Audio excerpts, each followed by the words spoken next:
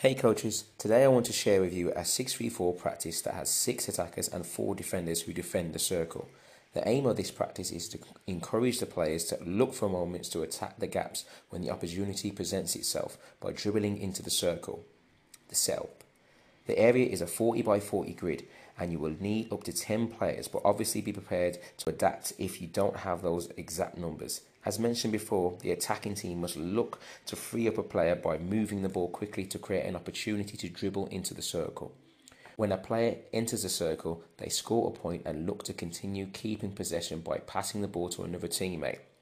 The attacking team can also score a point by making 5 consecutive passes, which will stop the defending team from just guarding the circle or not trying to win the ball.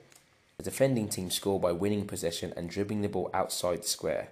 Although our focus is not on defending, we still want to encourage the defenders to A. apply quick pressure, B. work in pairs to force mistakes, and C. collectively to try and box the players in. Key questioning. Ask the players, how can we create space for our teammates? We should look for responses like by spreading out or using all the space we have. Also question them on what they must do when the defenders close their space.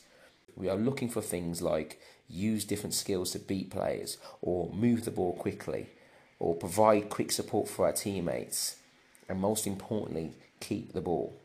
Progression. There are a couple of ways we can progress the session. The one we are looking at here is where a player looks to arrive in the circle and receive the ball. If they don't receive it, then they should look to move back out the area.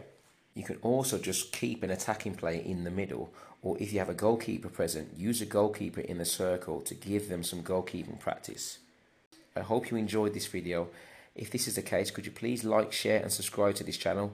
Also, if you want to learn my exact method for running a grassroots football team the right way, then download my free guide either in the description area below, or if you're on Facebook, you could find it at the top of my page when you click through. Look forward to seeing you on the inside.